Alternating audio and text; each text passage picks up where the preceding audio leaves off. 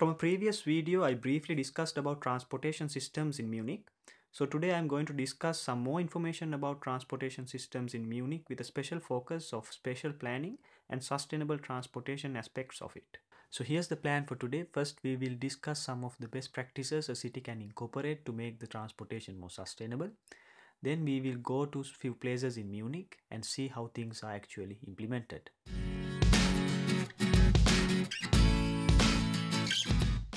The aim of the city should be to make the city from car dependent to car optional. Based on this aim, there are a lot of strategies a city can undertake.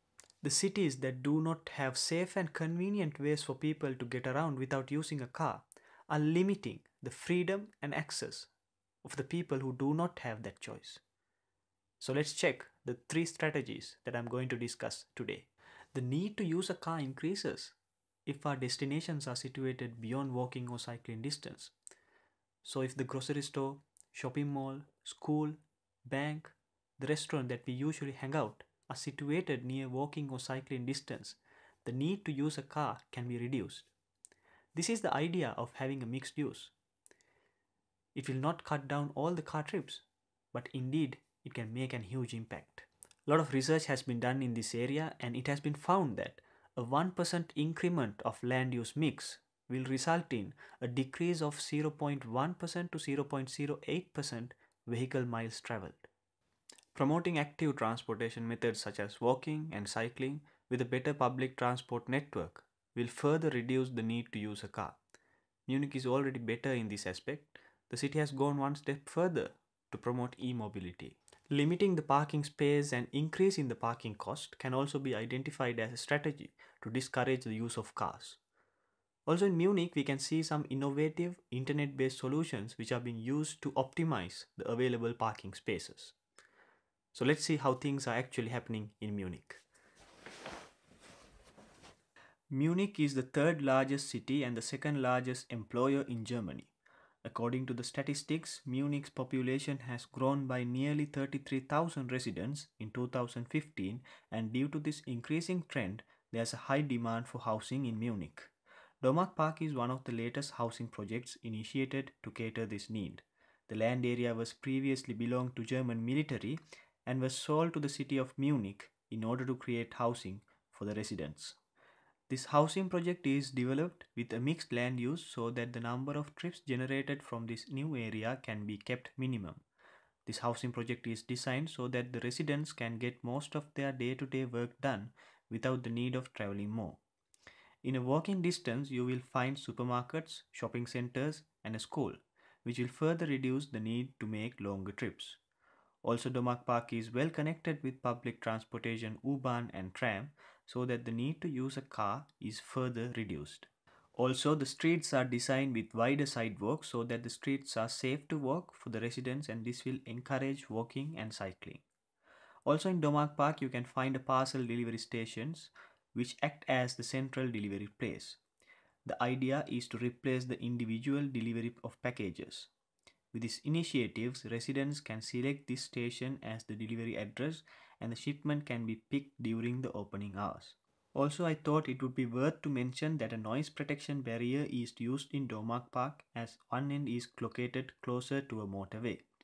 With this noise protection, it is made sure that the residents can live in their homes with reduced noise levels. It is said that a noise barrier can reduce the loudness as much as 1.5 times.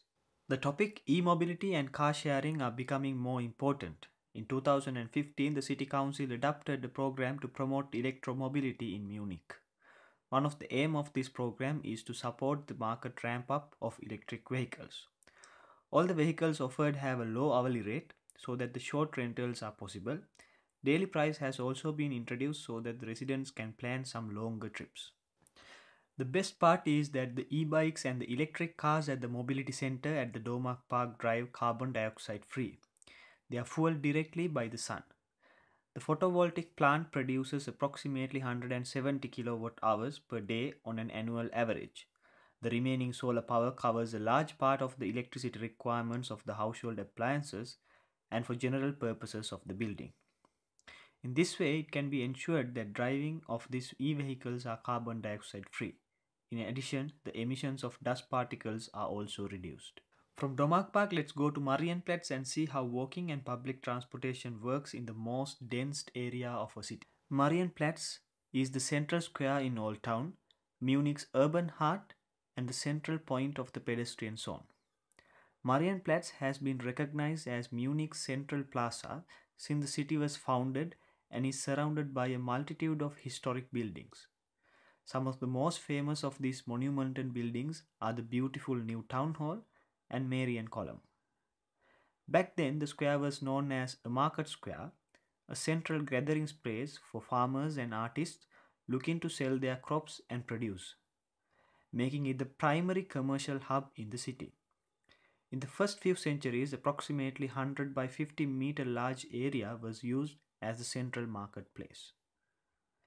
Marienplatz gained international recognition as an important tourist destination in Munich during 1972 Olympics, when the square was promoted as a pedestrian area. Since then, many popular venues have popped up. Additionally, Marienplatz serves as the starting point to one of the Munich's primary shopping avenues, Kaufingerstraße. Car access is restricted in Marienplatz. At the same time, you can find better public transportation connection to Marienplatz so that the accessibility is easier. All the S-Bahn lines intersect with the U-Bahn lines U3 and U6. The station is one of the most frequently used stations in the network, with up to 24,400 people transferring and 8,000 passengers entering or exiting each hour. In 2007, 175,000 passengers used the station daily on weekends, including entries, exits, and transfers. The average parking fee in Munich is around 3 to 4 euros per hour. Since parking space is too few and parking prices are too high, a new parking strategy has been introduced as a remedy for the everyday drivers. One of these new mobility concepts is the parking service ParkQ application. Since the design of the new housing projects such as Domagk Park does not offer much parking spaces, ParkQ app helps to bring together the parking owners and searchers in a digital marketplace. Not only limited to Domagk Park, with this app, car drivers can find parking spaces over 30 countries throughout Europe with over 6 million parking spaces. So these are some of the best practices which Munich City has initiated to change the travel behavior and make the transportation systems more sustainable. In this video, we looked at mixed land use, sustainable mobilities, and parking solutions. So what are the sustainable transportation strategies practiced in your city? You can comment on the comment section below. And if you think this video is useful and if you need more information about public transportation in urban areas, you can subscribe to my channel, and we'll meet soon with another video.